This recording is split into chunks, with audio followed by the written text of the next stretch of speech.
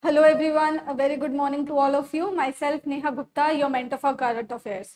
I hope you have enjoyed your long weekend thoroughly. Now it's the time to come back to the studies. So this video is going to help you in your phase 1 current affairs, and you all know GK, ESI and ARD makes up your merit list of NABARD examination, and NABARD examination is not far away now. So be serious and stick with me till the end of this video.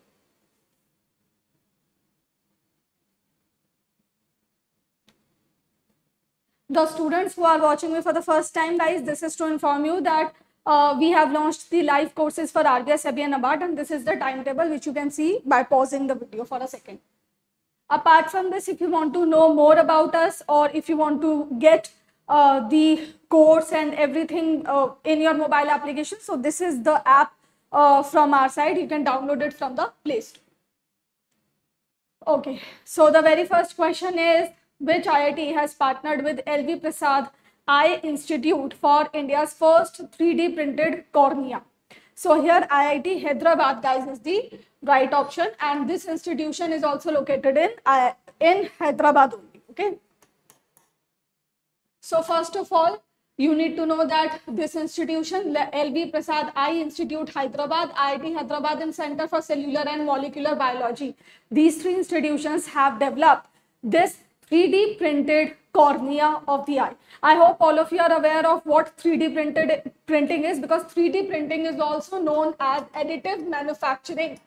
And for promoting this sector in India, Niti Aayog has already released a national policy on additive manufacturing. However, the policy is not very significant from your exam point of view, because that is very much in depth and not required at all from your exams perspective. Therefore, I have not covered it. But general awareness should be there that there is such a policy for promoting the 3D printing sector in India.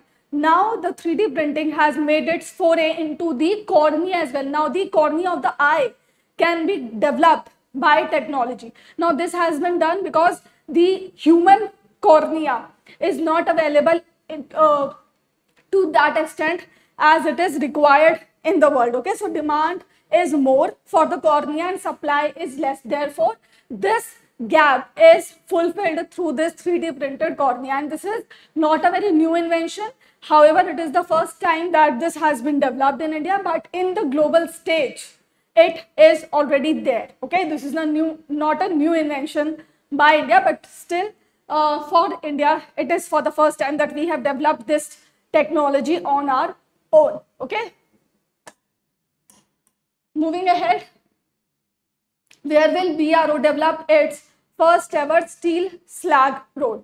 So I hope you know what is steel slag.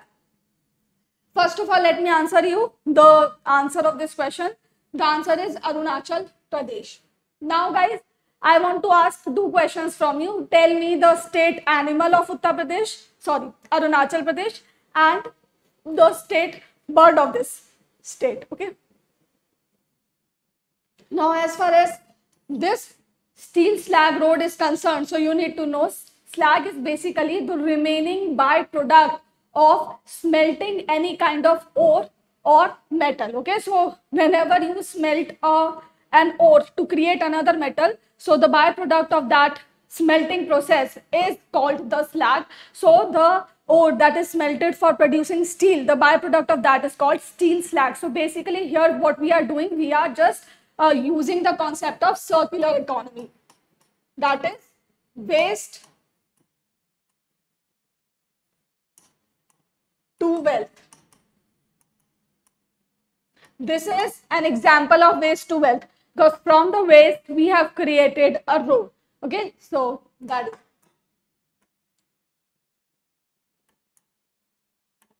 Moving ahead, where is Asia's largest compressed biogas plant located? So guys, it is located in Punjab. So it is Asia's largest.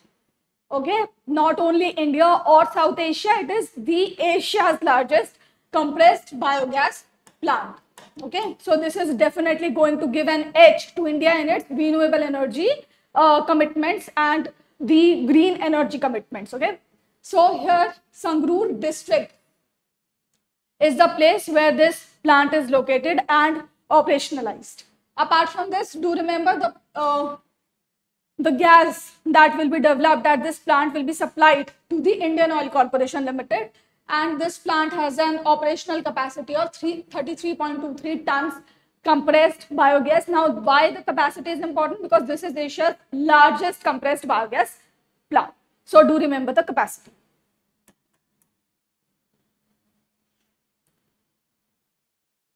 The next question is, Ministry of Health and Family Welfare has launched Palan 1000 Journey of the First 1000 Days campaign to encourage the cognitive developments of children in the first 2 years of its life.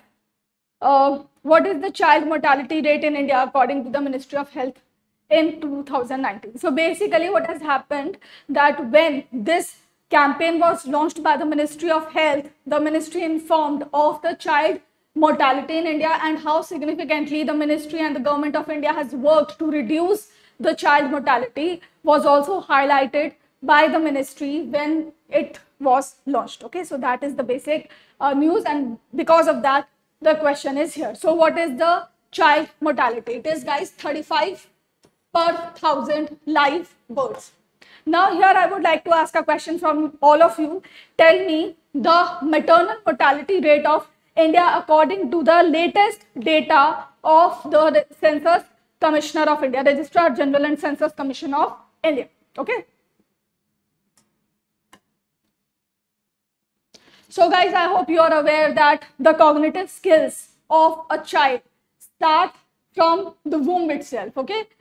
Generally, we see the growth in a child from the very birth of the child, from 0 day to the end of the life of a person. But the cognitive development, the journey of cognitive development is called as the journey from womb to tomb, because it starts from the womb and it ends at the tomb. Okay. So in order to develop the cognitive capabilities and ensure that every child gets the opportunity to develop the cognitive abilities to the full extent, this campaign has been launched. And what are the factors affecting the cognitive development of a child during the first 2 years? Firstly, the health and nutrition level of the mother, and secondly, the nutrition that the child gets after getting birth in its infancy stage. Apart from this, the cognitive development is also characterized by the environment of the child, but that is not considered here. What is considered here is the nutrition level of the mother during pregnancy and the child's nutrition level. So the ministry is going to create awareness among the parents so that they take care of the nutrition and health of the mother and the infant. Okay, that is the basic idea of this Palan 1000 Journey of the First 1000 Days campaign. Okay,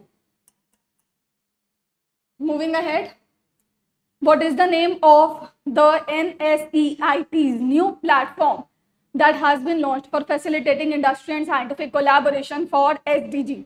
So here Manthan, guys, is the right answer.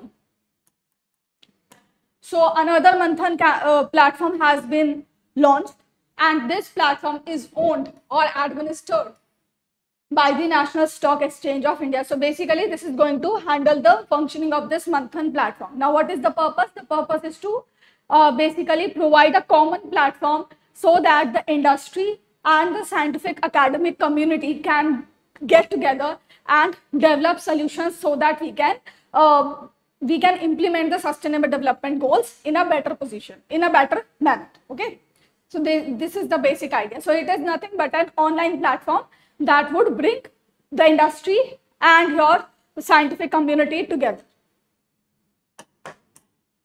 Many such platforms are launched on a daily basis by the government or the government aided agencies.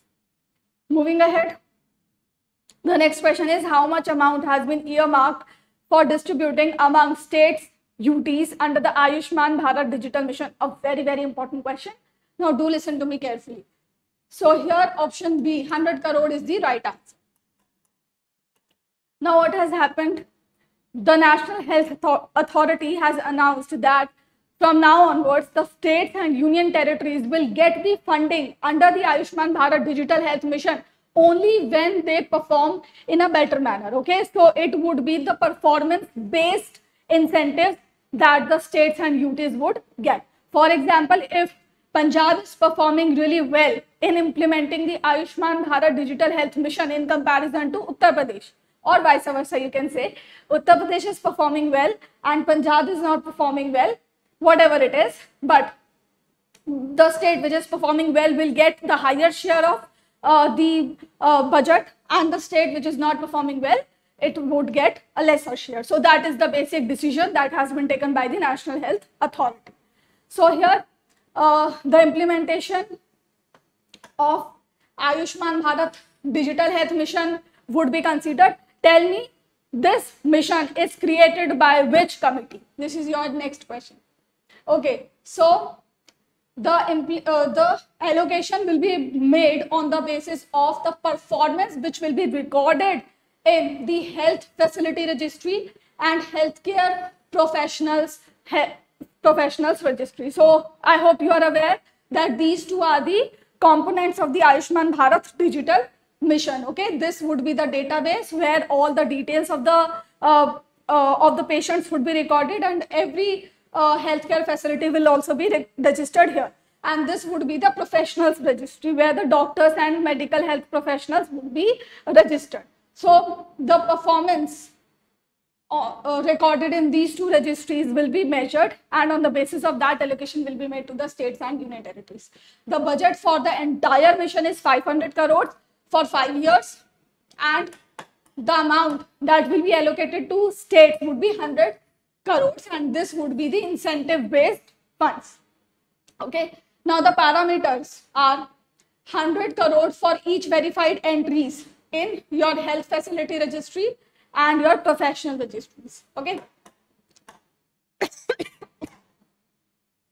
rupees 50 crores will be given for each verified entries in the health facility registry and health professionals registry between 1st January 2023 to 31st March 23. No funds will be allocated for entries verified in these two facilities after 31st March 2023. States and union territories are at liberty to use these funds to deploy human resources full-time or part-time under the ABDM. Okay, so these are the very basic guidelines that have been given, and if you have noticed carefully, it is just the date that are which are changing. Okay, if the registry is done till this year's end, then 100 crores will be given. If the registry verified registry is done from 1st January to March 2023, then the 50 crore rupees would be given, and if the registry is done after 31st March, then no funds would be given. So that is the basic idea. Moving ahead, where is Agasthiyarmalai Elephant Reserve located? So guys, it is Tamil Nadu's 5th elephant reserve.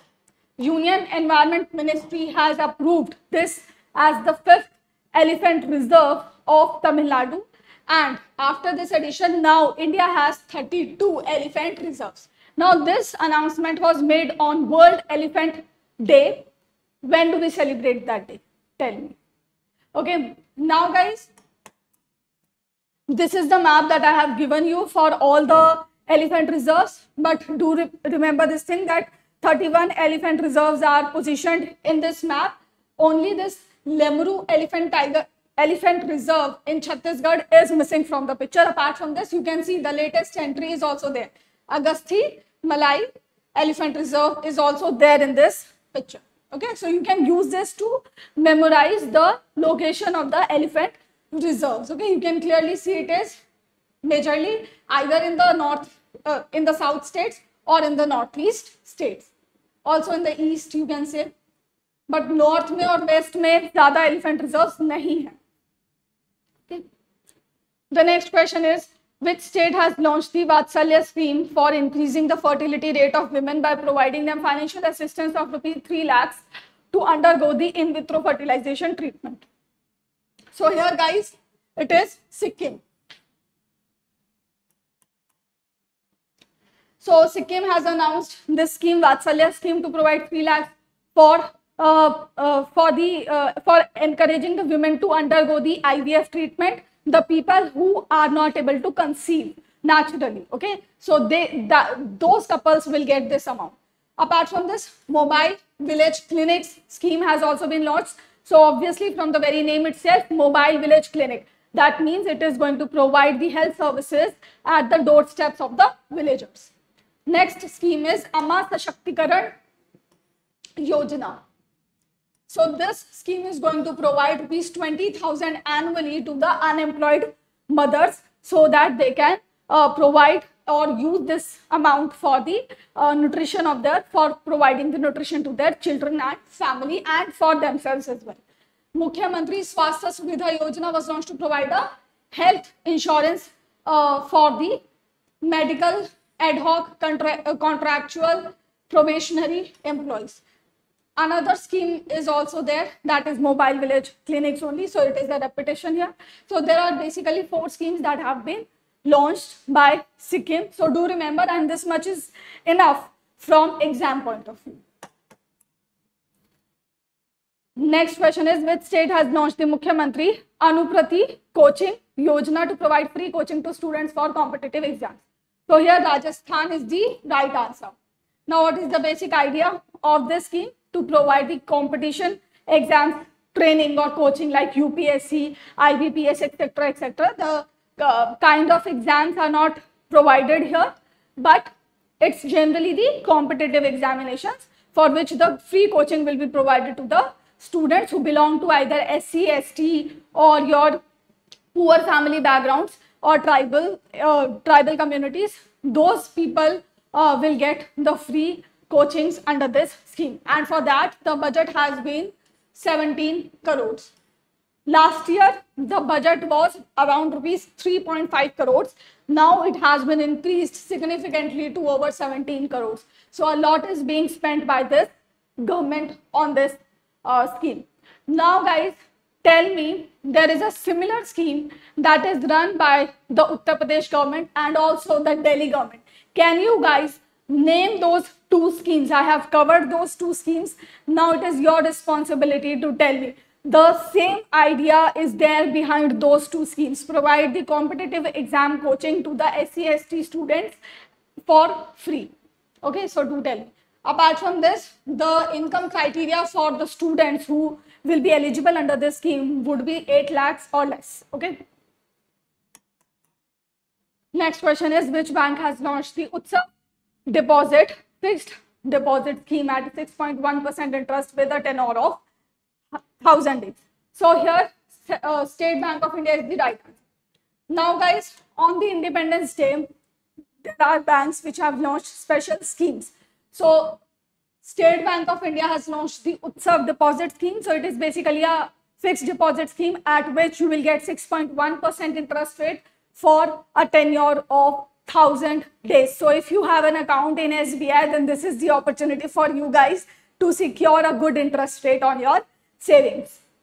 Bank of Baroda has also launched an FD scheme only. Bank of Baroda Tiranga deposit scheme at an interest rate of 6% for a tenure of 444 or 555 days. So there are 2 tenures offered by Bank of Baroda.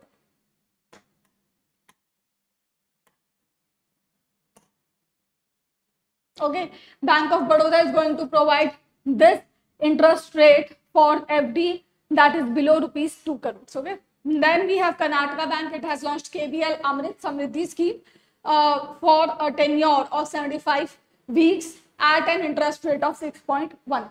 Okay. So here guys, this video ends. I hope that you have liked this video. And if you have really liked this video, then do mention the answer of the questions that I have asked you in the comment section below. And even if you don't mention, please search those answers. Okay, because those questions are important and help you in developing a holistic view of the news. Thank you so much guys for watching this video. Have a good day.